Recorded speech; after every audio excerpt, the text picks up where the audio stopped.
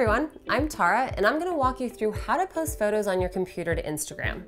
If you've ever posted a hashtag Throwback Thursday photo to Instagram or any photo that isn't on your phone's camera roll, you're probably familiar with the exercise of emailing yourself a photo from your computer and then saving it to your camera roll so you can post it to Instagram. But there's an easier way. With the Unity app, you can post photos stored on your computer directly to Instagram. If you haven't installed Unity, you can install it for free at getunity.com. So that's get, younity.com. So once you have the Unity app installed on your computer and your phone, posting to Instagram is super easy.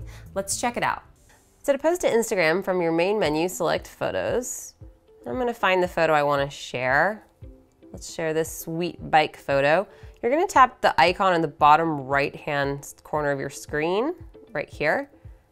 And there you can see all the different options for sharing. You can actually text your photo through a message, you can tweet it out, you can post it to Pinterest, all kinds of fun stuff here. So I'm going to navigate to Instagram since I want to post to Instagram. Now here you can either pinch your image to crop it to a square, or you can also have the option to have a black or white border. So I'm actually gonna crop it in a little and then just press done.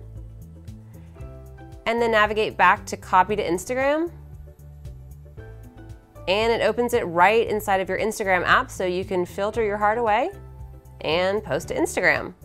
As I mentioned, there's a lot of cool things you can do with Unity. So to learn more, visit our website, getunity.com, or check out some more videos on our different features.